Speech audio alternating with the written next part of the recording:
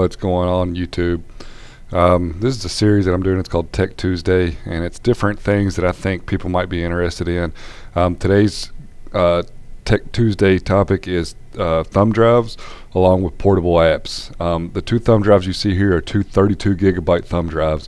So as far as the capacity, they're the same size, but physically they are different. So the small thumb drive is a 2.0 thumb drive. The bigger one's a 3.0, so the speeds will vary there. The price is about $10–11 for the very small thumb drive, the 32 gigabyte, and you're looking at probably like $20–21 for the bigger one with the faster speeds. If you're like me, you have thumb drives everywhere. I carry one with me or a couple with me everywhere I go, just because I never know what I'm going to need, either on the thumb drive itself or what I'm going to need to put on the thumb drive to take somewhere else. And I also have a 128 gigabyte thumb drive, and you can pick these up off Amazon. They're like $30, somewhere around there. And to think that there's 128 gigabytes of storage space on this thumb drive is absolutely amazing, considering how small it is. So there it is, plugged into the side of my laptop, and you can barely see it.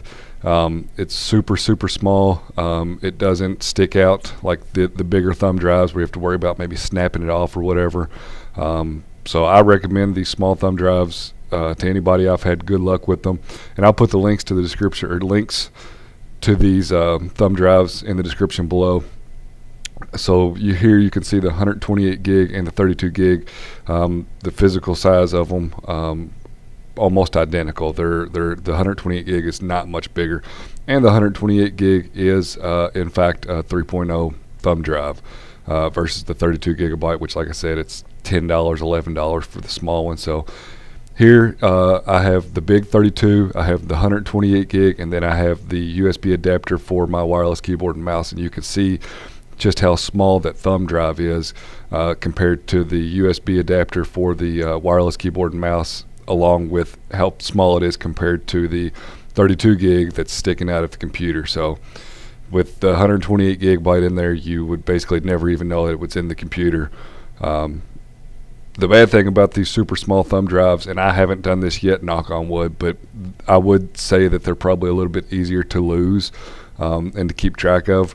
But typically the small ones I use for just data storage on different machines, especially laptops, and they typically stay plugged into that laptop at all times. So at this part of the video, I'm showing you my H drive, which is the 128 gigabyte thumb drive, and to the right of this is the portable apps application installed on the thumb drive. And what portable apps does is allows you to install applications on the thumb drive, an external hard drive, whatever external device that you have, and you can run those applications off of the external drive. So for instance, Google Chrome, I use Google Chrome to browse the internet. From portable apps installed on my thumb drive, what I can do is I can take that with me anywhere. I can plug in that thumb drive to any computer, and all of my favorites there, all my histories there.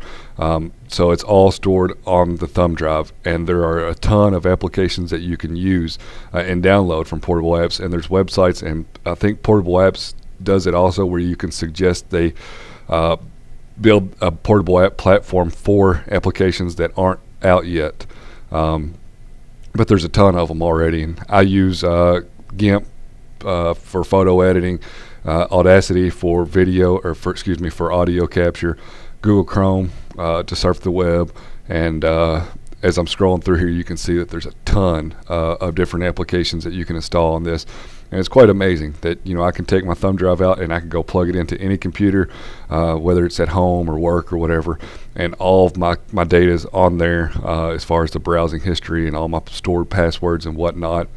And I don't know if people do it nowadays as much. If you can go to the library or a coffee shop or whatever, and you can put this thumb drive in their computer, and you could browse the internet, and all of that's stored on the thumb drive versus on the computer. And like I said, you have all of your bookmarks and all that, so you don't have to go browsing the web for it. So I think this is handy.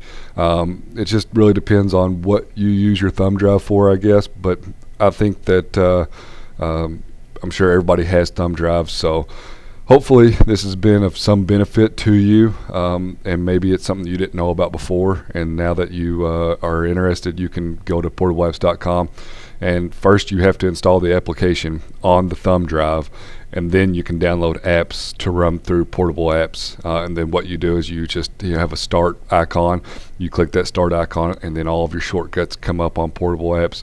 I'll probably touch base a little bit more on Portable Apps in the future. Thanks for watching, everybody.